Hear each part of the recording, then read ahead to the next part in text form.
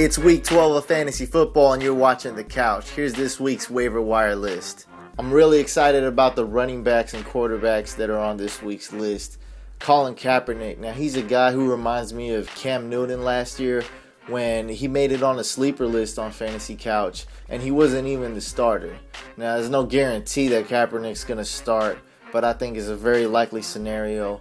It's a high risk that you should be willing to take, especially with all these mediocre quarterbacks and disappointing quarterbacks this year. Chad Henne's named the starter this week, and he's going to be starting over Blaine Gabbert, which was a terrible draft pick in my opinion, and he's worth a pickup if you need a quarterback.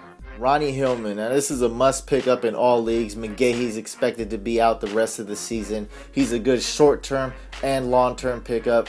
Should be owned in 100% of leagues.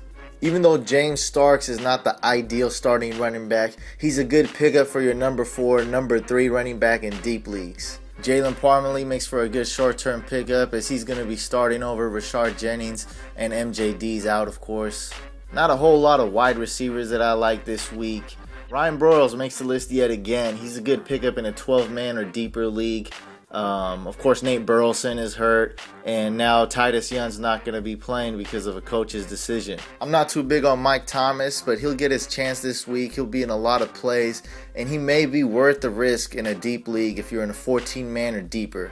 If Julio Jones' injury is going to be a problem this week, Harry Douglas makes for a good pickup, and somehow Denari Alexander is not owned. He's hardly owned in any leagues. He's only owned in 5% of leagues. He's on the list again. He's a must pick up in every format. I have a few tight ends to help you out if you need help at that position, or if you have Rob Gronkowski who got hurt. Jermaine Gresham, he's owned in a lot of leagues, but he's on here. 25% of leagues still have him out on the waivers. He's a good pickup for this week and for long term.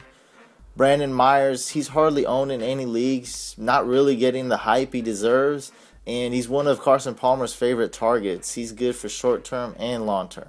And Scott Chandler is a good pickup for this week. I have a gut feeling he's going to have a good game against the Colts.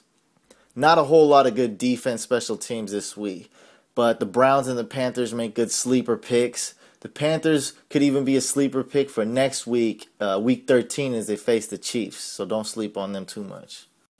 And here's a list of guys that you may be tempted to start, but if you have a replacement, have just about anybody else that can take their place, go ahead and plug them in. With all the injuries Dallas has at the running back position, Lance Dunbar may get some significant playing time, but I'd avoid him if you have somebody else you can start. Reggie Bush, he's been a disappointment to say the least the past 2 weeks, and I'd avoid him, especially this week as they face Seattle. Mark Sanchez is a guy you probably wouldn't trust anyway, but you really shouldn't trust him this week as he faces the Patriots defense. Look for him to have a terrible game.